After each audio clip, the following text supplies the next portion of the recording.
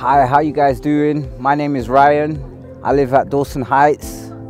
I've been coming down to the food truck here for about a month now, and it's really changed the way that my quality of life has been, because it's difficult for me with crutches to get to the shops, and now they come with everything fresh that I've been looking for.